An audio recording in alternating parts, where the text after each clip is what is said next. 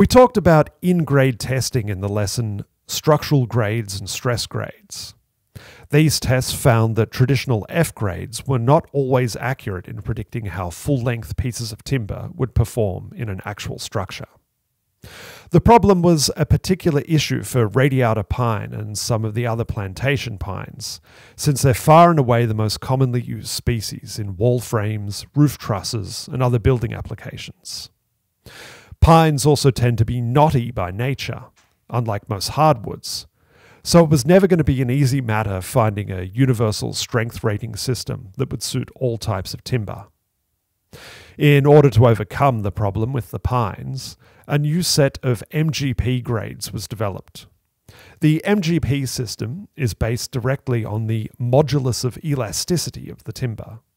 You'll recall that in the last lesson we said that MOE is a measure of stiffness, and the higher the MOE, the stiffer the timber is. Basic MGP machines work like F-grading machines, since they still bend the board and measure its resistance to deflection.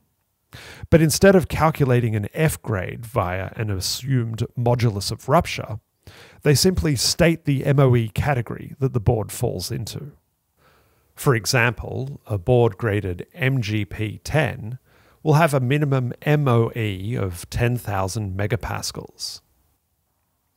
More modern machines use sonar and X-ray technology to analyze the timber and assess its strength, reducing defects. This information is processed by the scanner's computer to calculate an MGP grade. If you're working with span tables or building plans that specify F grades, you can use MGP 10 to replace F5, MGP 12 to replace F8, and MGP 15 to replace F11. However, this doesn't mean that you can use the same substitution process in reverse. That is, F-graded material can't be used where MGP grades have been specified.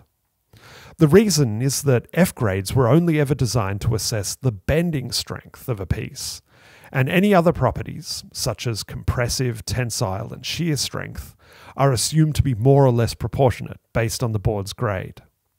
By contrast, MGP tables cover a wide range of properties, and engineers have all of these attributes at their disposal when they're making design calculations.